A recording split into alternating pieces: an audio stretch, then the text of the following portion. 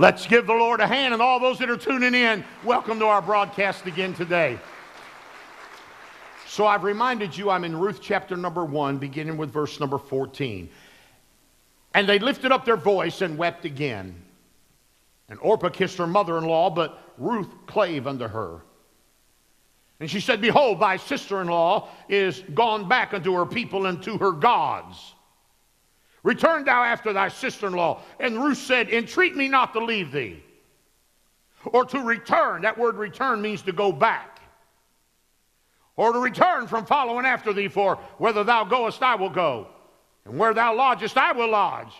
Thy people shall be my people, and thy God, my God. Where thou diest, will I die, and there will I be buried. The Lord do so to me, and more also, if aught but death part thee and me. And watch what Naomi did. When she saw that she, referring to Ruth, was steadfastly minded. That's what keeps you from going back to the world. You got to be steadfastly minded about God. And to go after her, then she left speaking unto her. She just quit talking and said, I'm dealing with a woman that's made up her mind. So today we'll close the series on I've come too far to turn back. I related to you that in 2 days I'll be be saved 46 years, married 45, and preaching 44. And in this journey there has been a lot of things that would have promoted me, prompted me, and pushed me to go back to what God saved me out of. But what brought Ruth to the place where she was willing to forsake her hometown, Moab, and leave it all behind? As introduction, let me give you 3 reasons. Number 1, because of the memories of the hurt and pain she had endured while she was in Moab. See, the name Ruth means pity, distress, and grief. You got to remember, in less than 10 years, this young lady, at about 30 years old, buried her father-in-law, her brother-in-law, and her own husband. You see, Moab is a place of weeping. It's a place of bitterness. It's a place of perversion. You remember God wouldn't let Moses cross over into the promised land, but he let him go up on top of Mount Nebo and look over into the land flowing with milk and honey. And the Bible says that God performed Moses' funeral up on top of that mountain, and he never came down. And Joshua took over and took the people across the Jordan River. Do you know where Mount Nebo is? It's in Moab. One of the greatest patriarchs that ever lived died in Moab. And when he died, the Bible said the children of Israel sat down. Think about this. And they wept and cried for 30 days and 30 nights. The very foundations of Moab are sealed with bitter, stinging tears of anguish and sorrow. Who wouldn't want to get out of a surrounding that's filled with death? Who wouldn't want to get out of a surrounding that's filled with tears, anguish, hurt, pain, and sorrow? And when she saw what the world had to offer her, she said, I've had all this that I want. There's got to be a better day coming in my life. So it was because of the memories of her hurt in the past. Maybe she was ready to leave because of the mess that she saw concerning her future. You remember, Moab is a place where no trust, no desire to live. It's a place of broken promises and empty dreams. Moab is so vile that twice in the Bible, in Psalms chapter 60 and in Psalms chapter 108, God called Moab his washpot. It's a place of filth. It's a place where you work hard and accumulate nothing. It's a place of slime and decay. The reason why God called it his washpot, Brother Randy, it holds the implication of boiling something on an open fire in a pot. And you know how the scum comes to the top? You know how you rake off the scum? That's what God is implying Moab is. This world is nothing but slime and scum. And I hope our young people will have enough sense to listen to me and save you a lot of scars and regrets and heartache and pain. This world has nothing to offer you that's worth anything. 10 generations. You got to understand, Ruth is 10 generations from the illegitimate relationship between Lot and his daughter. That's where the Moabitist people came from. 10 generations had went by, and they're still living in Zoar and Moab. She saw that she was stuck in life, that she was just going to be a repeat of 10 generations. You must remember, Brother Mark, because Lot committed incest with his daughter, God cursed the Moab people. They were accursed from God. They were so rejected by God that for 10 generations, they were not even allowed to approach the tabernacle of God. They were alienated from God. So here's Ruth in her mid-30s, maybe even as old as 40 now, and she's looking at the mess her life is in. I'm filled with pain and heartache. It's been nothing but tears and anguish since I've been here. My future is I'm going to live and die just like the last 10 generations. And when she started looking at the long haul, she said, I got to find something better to do with my life. Let me tell you something, teenagers. If you're only going to have tunnel vision and look at today, you're going to be one screwed up kid. What you need to do is look at the long-term picture and realize the actions you do today are going to affect you 20 years from now. Are you listening to me? So if you'll look at life that way, it won't draw you to Moab. It'll make you want to get out of Moab. Now, here's the third one that I've never seen before. Not only because of the mess of what her future would be, but because of a message she got from another country. Now, I've never seen this before, Brother Evans, but think about this. The Bible said that Naomi is in Moab. She's been there for 10 years.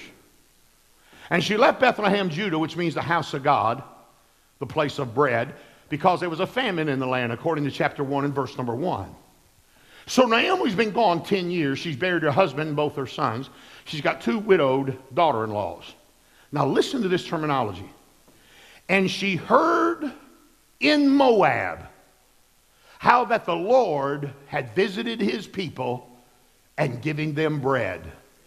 Somebody from Bethlehem, Judah, the house of God, said, you know what? There's some old, dirty, rotten, starving sinners on the other side of that mountain, and they don't know what they're missing, and they don't know how good it is. I'm glad somebody made that 10-day journey over those valleys on top of those mountains and went to a land where people were dirty and filthy and cursed and rejected and weeping and anguish and sorrow and pain and hurt, and said, I got good news for you. Just over the other side of that mountain is a land that's fairer than day. It's flowing with milk and honey, and God has visited his people. You know what will get people out of Moab? Is for you and I to not isolate ourselves, but in our daily gatherings with people that don't know God, say, I got good news for you. There's a better land. There's a better life. Oh, thank God for a messenger that brought the word of God to people that were cursed. They were cursed. So I've been studying history this week, and I'm not really fond of history, especially when you have to read so much of it. Josephus and others, which were scholars back in their day of history, I've read all of that this week to just say this one statement. I've probably read 5 hours to say this one statement, so you better listen to me right now. So, never is it recorded in the Bible, nor can I find it in any secular history, where Ruth ever went back to Moab, even for a visit. So there was something she did when she got away from the world that was so powerful that it kept her from ever wanting to go back to it again. See, you can get to a place in your life, if you'll stay with God long enough, you don't have to struggle every day to stay with God. See, the longer you stay sober, the easier it is to say no to liquor. The longer you stay away from meth and crack and pot, the easier it is to say no. Yeah, I know what I'm talking about. So, I want to find out, what made Ruth stay with the things of God the rest of her life. She was only 35 or 40, and she lived to be an elderly woman, but she never went back to what God brought her out of. That's what I want to seal in your heart today in closing. What was it she did that sealed her to never go back and turn away from God? I want to give them to you quickly. It's chapter 1, 2, 3, 4. I'm going to mention to you, and I'm going home. Number 1. Chapter number 1, she was committed over the way she felt. You got to take commitment over emotions. I've shared with you that there's 7 attributes in the human body. The least trustworthy is emotions out of the 7. And that's the one we lean on the most. How many times do you hear people say, well, I just don't feel? You don't feel? You mean out of all the attributes that God's put in you, 7 of them, you're going to lean on the one that you can't trust the most? So what kept her going when she didn't feel like going? You can imagine a 7 to 10 day journey, brother. And every day was nothing but harder than the day before as far as her journey to get to God. It was hot. It was dry. Think about this. They were walking by the Dead Sea. They had to cross it. But it was salt water. They couldn't drink it. Can you imagine walking across the dry, barren desert in the Middle East and seeing that foamy water bounce up against the shores only to make you more thirsty because you can't drink it? She got dirty. She got sore. She got tired. She got weary. She got hungry. She got lonely. I'm sure her feelings would rise up every day and say, stop this nonsense. Go back to Moab and live your life like everybody else. But she would get up with determination the next day thinking that this hill was going to be the last one. But when she topped it, she was dismayed to find out there was only going to be another one. Every time you see Ruth for 10 solid days, she's either sliding down in a valley or giving it all she's got, climbing up a hill. And above all of that, when she would lay down at the sky that was quilted with the stars and the moon, she would think about how homesick she was for her family and her friends. But she pursued on because the commitment she made to Naomi, I'll go where you go. I'll live where you live. Your God will be my God. I'll die where you die. Even when she didn't feel like it, when she would lay down and she would be tired and dirty and sore and weary, she would remember that commitment she made, that I'm not turning back. I'm going to live where you live. I'm going to lodge where you lodge, and I'm going to die where you die. I'm going to tell you what will keep you going for God. I'm not asking you if you love God. I'm asking you, are you committed to God? Because commitment will stay when your emotions change. I think I've shared this before. Brother Nick and Miss Whitney got married not long ago. We didn't have a public commencement service for them to fall in love. They were goo-goo-eyed for months. You couldn't even talk to them, all glassy-eyed, foaming at the mouth. You know how it is, just crazy. Not listening to anything you say, just out there in gaga land somewhere. They were madly in love. So if love constitutes a marriage, why did we even have a ceremony? They were already in love, so I guess, according to some, they were already married. When you have a marriage ceremony, it's not to release the fact that you are now in love. You've been in love. It's given a public commitment. And that commitment is to shun all others, to love, and to hold, and to cherish. That's what you're committed. You didn't say that because you had to love her. You automatically loved her. But we have a service because we want it on record that you said you would be with her through sickness and health, richer and poor, good times and bad times. And you make that public commitment. So, trust me, there are going to be days when you are not in love with who you're married to. You hypocrite, don't you look at me like that. I'll give your wife a microphone right now. So there are days when you don't feel in love. It doesn't feel like a honeymoon. It doesn't feel like the first time. But you get up and go to work, and you sit down at the table, and you eat together, and you spend the evening together, and you go to bed together, and you get up together, and you do the next thing. Not because there's love or emotion, but because you made a commitment. Whether you feel like it or not, I've made a commitment. Whether it's good or bad, I made a commitment. Whether it's sunshine or not, I made a commitment. Whether I'm healthy or not, I've made a commitment. Whether I'm wealthy or not, I've made a commitment. I tell you, I'm sick of people telling me how much they love Jesus, but there's no commitment in in their life to go with him and never turn back again. We need a revival of commitment. So what keeps you from turning back? Commitment. And then one morning, when she felt like she couldn't go another day, could it be she quoted Martin Luther King on April 3rd, 1968, when Ruth topped that last mountain and saw that Jordan River and a land blessed of God flowing with milk and honey and fields filled with barley and wheat like she had never seen before. Could it be, she said, as Mr. King said on that day, and I quote, "I don't know what will happen now. We've got some difficult days ahead. But it really doesn't matter to me now, because I've been to the mountaintop and I have seen the promised land." End of quote. And brother, you may get tired and weary on the journey, and your commitment may run thin, but about the time you can't take it another day, the Holy Ghost will put you on top of a mountain and show you a place where you can go, where there's comfort, where there's rest, where you can be fed, where you're protected, where you got security. You can say what you want. I'm not quitting. I've been to the top of the mountain. I have seen the promised land, and I'm committed to the cause. You want to never turn back to the world? Stay committed to God even when you don't feel like it. Number two, chapter number 2, you not only have to have commitment, but in chapter number 2, you have to have involvement. Involvement. Now, when she gets to Bethlehem, Judah, which means the house of God or a place of bread, watch this, Brother Ed.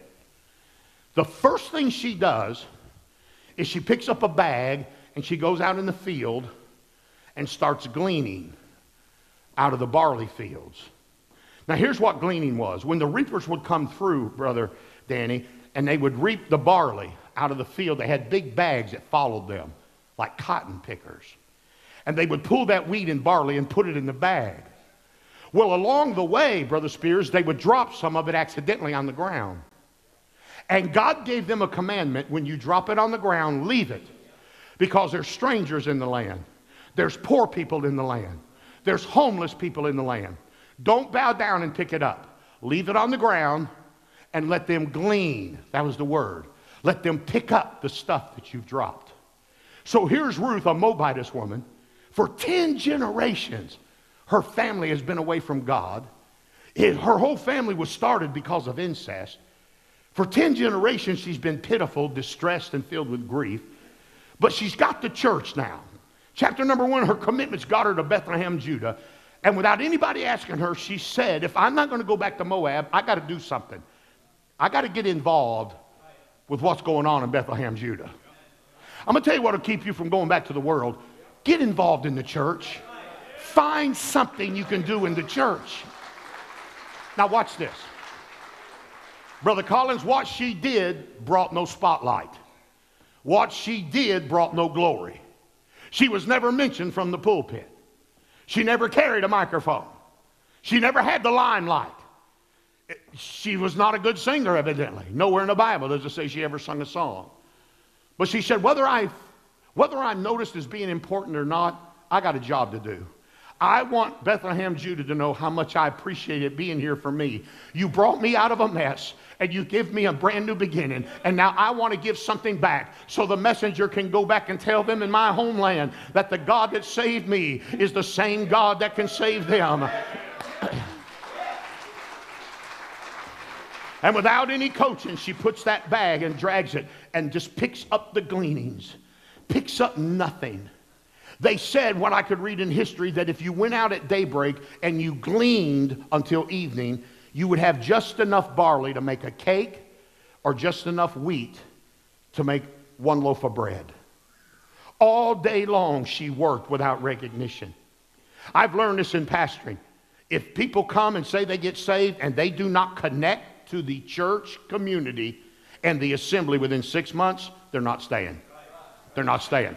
If they come in at the last moment and they're the first ones out the door, I'm telling you, 6 months from now, they're going to be gone. They're not going to stay. You got to make connection. You got to get involved. There is something everybody can do. Now, it may not be recognized from the pulpit. You may not be on television. It may not be the limelight. But somebody's got to vacuum the floors. Somebody's got to change the lights. Somebody's got to cut the grass. Somebody's got to clean the toilets. Somebody's got to do maintenance. Are y'all with me now? Because getting involved is where it's at. You say, can just doing a little something make you a difference? Let me tell you something. 46 years ago in 2 days, I started out as a new born-again Christian in church with a paintbrush. And I painted everything my pastor wanted painted, and I painted stuff he didn't want painted. But I was down there by myself working to 3 and 4 o'clock in the morning, just wanting to do something for God. I didn't need to be recognized. Nobody had to see me painting. Nobody was there when I painted. I went down there all by myself, and my Christian life started with a paintbrush in a church in the middle of a ghetto at 3 o'clock in the morning with a 4-inch brush. That's where my Christian life started. But you know what God did? God took me from a painter and made me a preacher. And for 44 years now, I've been preaching the gospel of Jesus Christ all across this world. But it didn't start out with a pulpit. It started out with a paintbrush.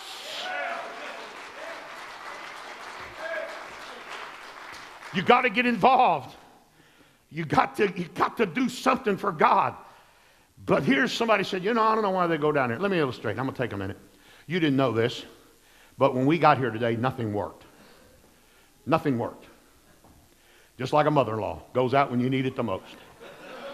Nothing worked. Just everything was dead. At 10:30, this place was dark. Was I right, Brother Mark? Lights wouldn't come on. Only half the lights came on. None of the PA worked.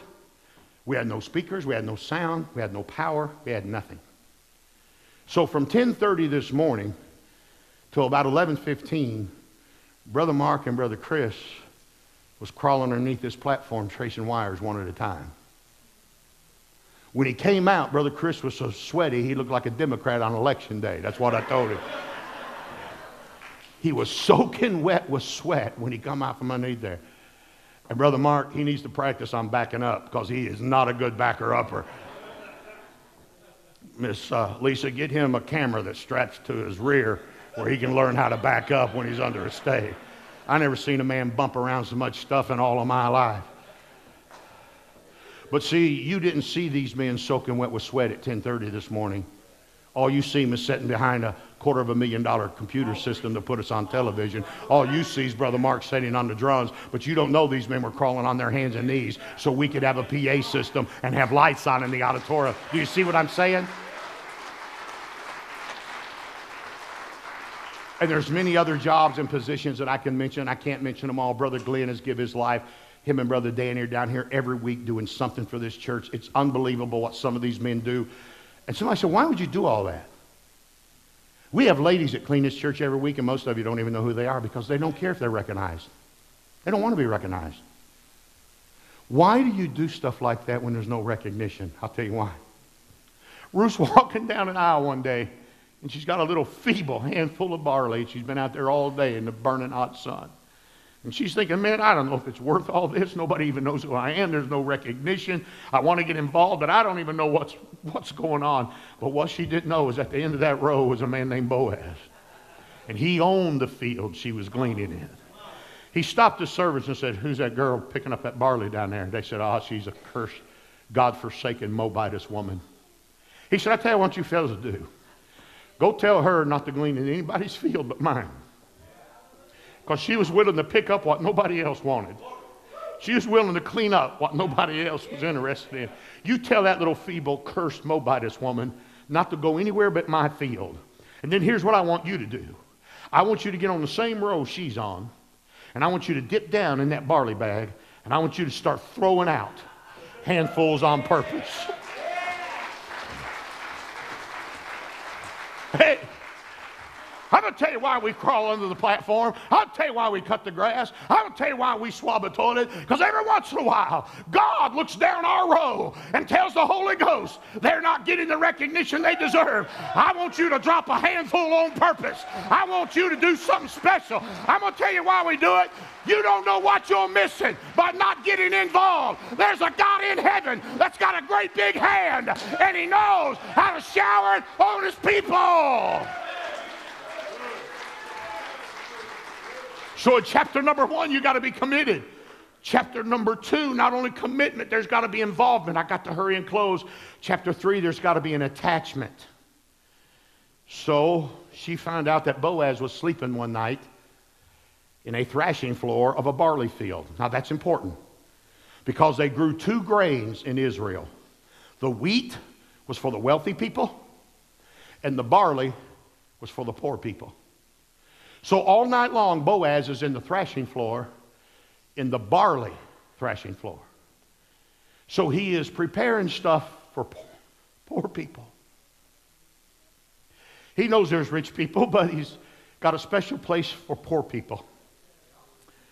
And he said, I want everybody to know that I want to supply a place for those that are poor as well as those that are rich. And so the Bible says that he had fallen asleep on the thrashing floor in the middle of the night. And Ruth walked in and saw him. And she dared not disturb him. She's surrounded with barley, reminding her that she's poor. You're poor. You're a nobody. She said, I not only want to be committed, I not only want to be involved, but I want to be attached to him. And the Bible said she lifted up the base of his garment and pulled it over her. And here's what the Bible said. She laid at his feet all night long. You know what keeps you from going back to the world? Get attached to God. Get in fellowship with God. Spending time with God is one of the best investments you'll ever make. That one-on-one private time between her and her master. I was praying one day, my grandsons was over my house, and they're heathens. Pray for them. They're absolute heathens. And especially my youngest grandson, Kason. He's Phil Kid made over. Please pray for him. Please. Oh, God save him. So I was in my room one day, and I was praying. My wife, everybody knows, my first hour of every day is me and Jesus. That's it. You're not going to get that time from me. So I'm with my Jesus time, just pouring my heart out, just sitting at his feet, just wanting to be alone with him. And all of a sudden, there's a knock at my door. Well, I don't answer because I'm talking to him. So I don't care who's at my door. I'm talking to him. So I keep praying. All of a sudden, I said, I'm not answering. Jesus, I'm sorry, but we got to finish this thing now. There's some other people I want to tell you about. And so I'm praying. All of a sudden, the door opens up. My grandson said, Papa, what are you doing? I said, son, I'm praying. I'm spending time with Jesus. So he went out and he closed the door. 2 minutes later, he opens the door again and said, Jesus just told me you've prayed enough. It's time to play with your grandkids.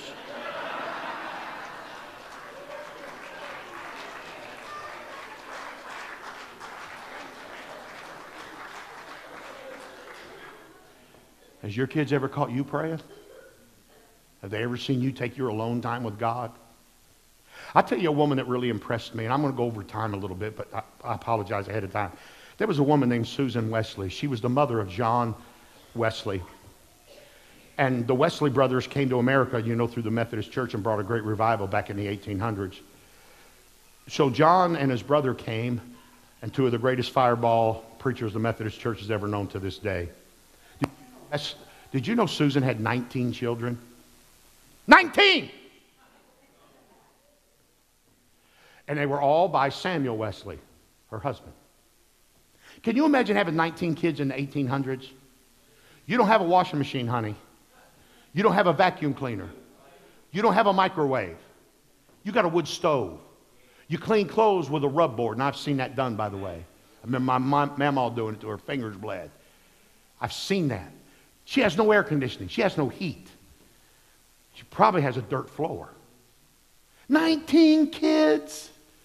What in the world? But did you know when she had 19 kids, this is what her son, John Wesley, said about her.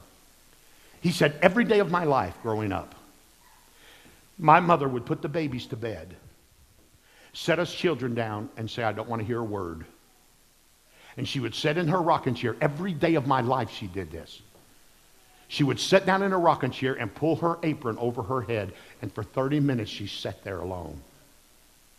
Later, when John grew up, he asked his mother, Mama, why did you put us all to bed and make us sit down and put that apron over your head? He said, for 30 minutes you did that all my life growing up. She said, that was my God time. God time? You mean a woman Are you, and you trying to tell me you don't have time for God?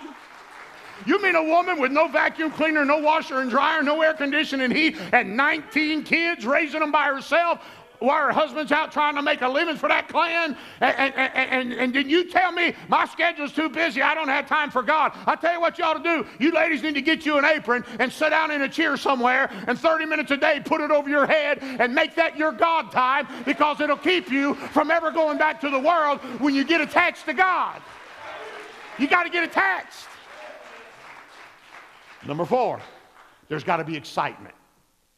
Did you know the day Ruth got married, the day her and Boaz got married, that night, the first night of their marriage, she conceived a baby. And the baby she conceived, they named Obed, O-B-E-D. The name Obed means worship, to be excited. See, if you're going to really stick with God, yeah, you got to have commitment. You got to have involvement. I understand that. You got to have attachment. But there's got to be some excitement. There's got to be a time when you get plugged into another world and you just forget about all the anguishes and the disappointments in life and say, you know what? It's a good God. This is Thanksgiving. You've been better to me than I deserve. All of us ought to be in hell with our back broke today. And I'm telling you, if that can't bring a tear to your eye or an amen to your lip or a clap to your hand, there's something bad wrong with you. Many a Christian have drifted back in the world because they've never learned to worship God. It's such an important part of our Christian life. That's why we're commanded to worship the Lord. You are instructed to worship the Lord. He's worthy of all of our praise. He inhabits the praises of Israel. God likes to see you excited over the fact that He brought you out of nothing and put you in the middle of everything. Oh, can somebody help me preach today? I say it excites God when He sees you excited about where He brought you from, where you are, and where you're headed. So you get in excitement. You worship Him in spirit and truth. Let me close with this. So all the descendants of Ruth, her genealogy was the descendants that wiped out all the descendants of Orpah from the Philistines. Let me tell you something about serving the Lord. This world does not care how long you've been on the journey. You're not impressing them. They're waiting for that day when you turn back. Let me illustrate, Brother Adam. Tonight, there will be hundreds of millions of stars in the sky tonight. Hundreds of millions. Beyond galaxies and universes. Hundreds of millions. And people will walk by those hundreds of million stars and never say a word, but let one fall. Just one. Out of 100 million, let one fall. Oh, look at that star, it's falling. All the attention always goes to the one that's falling. They don't care about the one standing. They just want to make note of the one falling. But by the grace of God, I'd rather crawl out of here on my belly like a snake and die in that parking lot than to be the one that falls. I want to shine. Whether I'm appreciated or not, I want to shine. Whether people notice me or not, I want to shine. I don't want to be a falling star. I don't want to be a used to be. I don't want to be a has-been. I don't want to go back to what He brought me out of. I want to stay in my place. I want to stay in my place. People only notice those that fall. So I want to say to my people, get committed, get involved, get attached, get excited, and you'll never look Moab's way again, much less allow it to ever be in your life. Let's give the Lord a hand. Thank you for being here today.